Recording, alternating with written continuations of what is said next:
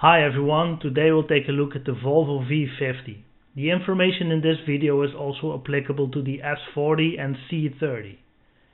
This Volvo V50 is the station wagon variant. The V stands for versatility and the S for sedan. The sedan for this model is the S40 and there is also a small coupe in the form of a C30. Technical information is similar for all these body types and engines are shared between these models.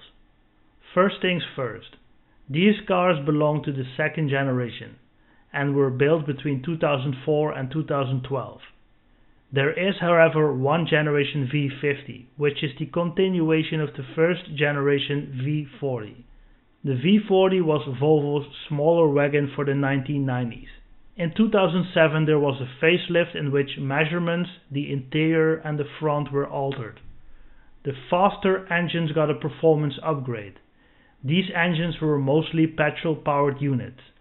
The 1.6 and the 1.8, the 2-liter, the 2.4-liter 5-cylinder and the 2.5-liter 5-cylinder with a turbo that was fitted to the top-of-the-range T5 model.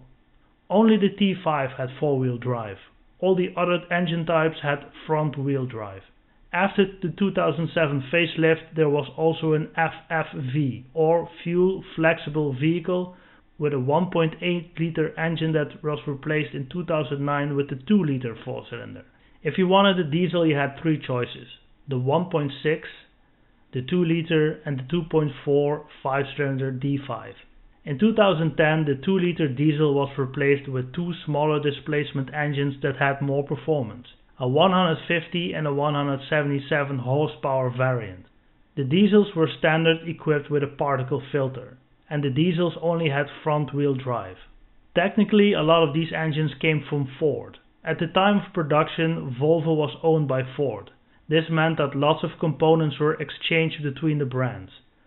The Ford Focus ST has the T5 engine from Volvo, for instance, and the chassis of the Volvo S40, V50 and C30 are from Ford, so it has quite a nice driving experience. Now let's focus on the strong and some of the weaker points of this car. The strong points are, in my opinion, it has an original design. These cars are very comfortable long distance cruisers. Overall, the driving pleasure because of its Ford DNA.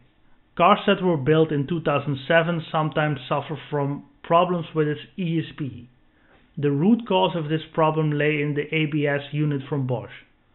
Volvo replaced these parts usually free of charge, so if you see a ESP light on the dash, you know where to check first. Make sure that the garage fixes this problem for you. Some of the 5-cylinders had the problem with the crankcase venting unit. This can be combated with a new version of the oil house filter. The old version is recognizable on the ribbed hose. If you keep on driving with a whistle coming from the engine bay, this will lead to serious engine damage. The venting of the crankcase will then happen through the crankshaft bearings. This will lead to extreme pressure on the crankshaft and will eventually lead to a broken engine. The auxiliary cylinder of the clutch will sometimes leak oil. This cylinder is part of the thrust bearing. If you need to replace this bearing, it's also smart to replace the clutch as well, since this part needs to be detached to replace the bearing anyway. There are some reports of jittering of the car due to fuel pressure sensor that is almost due for replacement. The sensor itself costs between 70 to 80 euros and it will cost you about 15 minutes to replace. Replacing this sensor will prevent all kinds of jittering problems with your car. If you encounter a broken drive shaft by using the maximum steering angle, you cannot replace this shaft by buying this part. You will have to need to replace the whole front axle. On the left side it will cost you about 460 euros and on the right side it will cost you about 510 euros at your Volvo dealer. The 4-cylinder diesels, the 1.6 and the 1.8 version with the particle filter have sometimes the tendency to throw sludge into the oil during regeneration. This will cause the oil level to exceed the maximum. The service interval for the particle filter is 120,000 kilometers. If this interval is ignored, then the filter needs to regenerate even more and this will aggravate the problem further. In certain situations, the engine will suck up oil through the crankcase ventilation unit. This will cause your engine to behave strangely.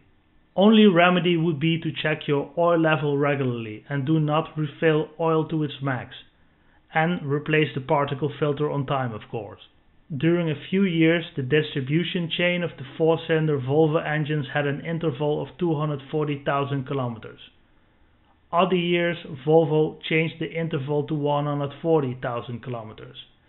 Your dealer can tell you more about this. Always check if the chain is already replaced with cars that have higher mileages.